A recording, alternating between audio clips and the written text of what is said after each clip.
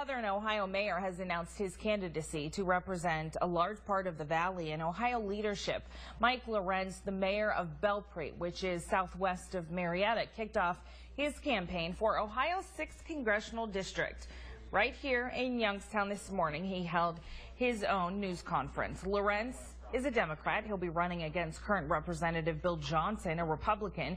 He was joined at this morning's kickoff event by Senator Joe Schiavone and former state representative Nick Barbarak. The mayor says he plans to fight for jobs, Medicare, Social Security, and education. Mayor Mike Lorentz kicked off his campaign for Ohio's 6th Congressional District in Belmont County today. Lorentz and numerous public officials were on hand for the event at Undos West in St. Clairsville. After 6 years as mayor, Belpre's leader has his eyes set on another job, Congress. Today, Mayor Mike Lorentz officially kicked off his campaign.